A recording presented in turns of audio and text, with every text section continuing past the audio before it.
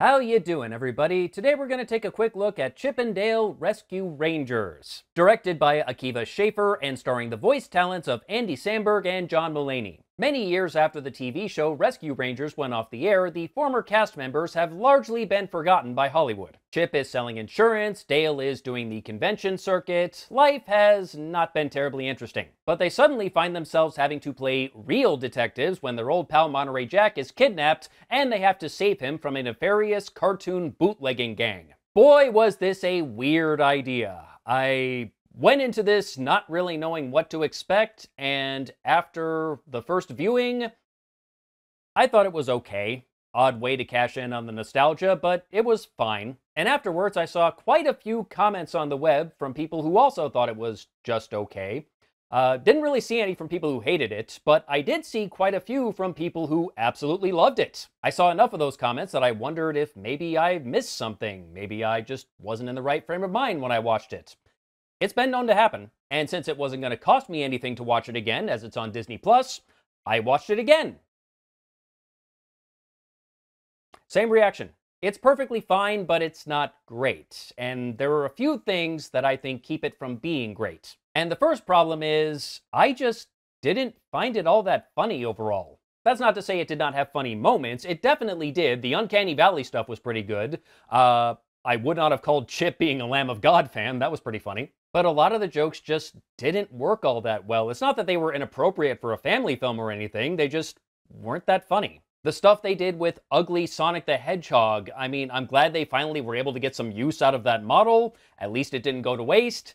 But yeah, that just didn't land for me. Second thing that keeps it from being great, I think this movie would have worked a lot better if Chip 'n Dale actually sounded like Chip 'n Dale and not like John Mulaney and Andy Samberg. Basically, the premise here is that the high-pitched voices that Chip 'n Dale used on Rescue Rangers aren't their real, normal speaking voices, and I don't know why they felt the need to do that. And it's not like Corey Burton and Tress MacNeille weren't available. They're both in the movie. In fact, Tress is still doing the voice of Gadget. She's the only character from the Rescue Rangers TV show that still has the same voice actor. Even Monterey Jack is voiced by Eric Bana, of all people. Like, why? I mean, he did a decent enough job with the voice, but again, Jim Cummings is in the movie. Obviously, he was available. It's also weird that, according to this movie, Chip 'n Dale were actually playing characters on Rescue Rangers, and everyone else, Gadget, Zipper, and Monterey Jack, were just playing themselves. So they came up with unique characters for the real Chip 'n Dale, and then, what, they just ran out of ideas?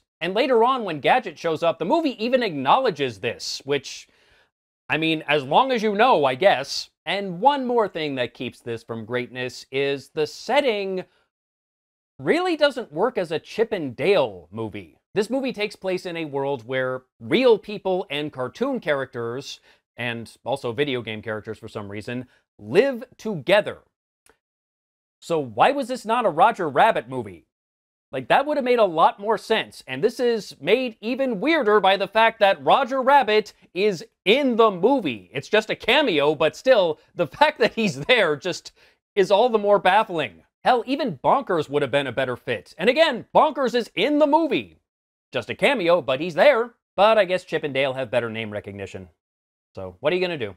Overall, the animation was fine. CG Dale looks very good. All of the hand-drawn characters, which are definitely not really hand-drawn, it's computer-simulated hand-drawn, doesn't look quite as good as the real thing, but it's okay. And I thought they did a pretty good job of blending the animation with the real world, and they loaded this thing with cameos. Oh my god. I'm not even sure how they got the rights for some of these, because I'm pretty sure some of the characters in this movie are not owned by Disney. Like I mentioned earlier, some of the jokes did work. I did get a few laughs here and there. There's a moment where Kiki Lane's character, who is a real police detective helping Chip 'n Dale, tries to give Dale a coded message over the phone to tell him what's going on, and Dale has no idea what she's talking about and uses this really ass-backwards logic to try to decode her message, but basically comes up with the right answer by accident. That was good, I like that. And even though the writing wasn't as solid as it could have been, I did really like the story. The idea is these cartoon characters are getting kidnapped and surgically altered into these non-copyright violating forms